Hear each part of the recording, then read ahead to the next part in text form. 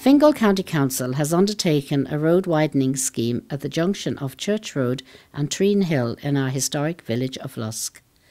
The site is circa 150 metres west of and within the precinct of the early medieval monastic site.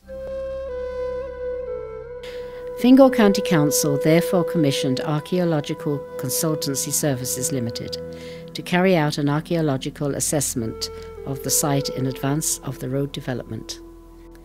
The excavation at Church Road Lusk commenced on Tuesday the 7th of June 2005.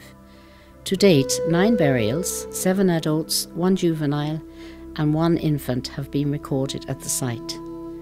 They were all recorded very close to the existing ground surface and were all laid out along an east to west orientation, with the heads located at the west. This is typical of Christian burial practice and in an archaeological context, indicative of the medieval period.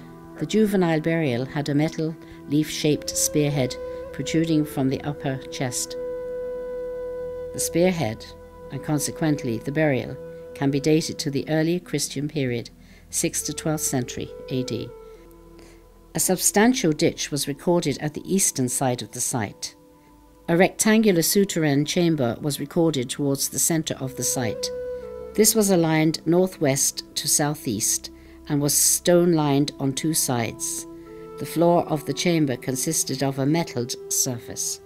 The chamber dates to the early Christian period, but was block-filled in the medieval period, as numerous sherds of pottery, dating to the 13th to 14th century, were collected from it. Site works are still ongoing to date.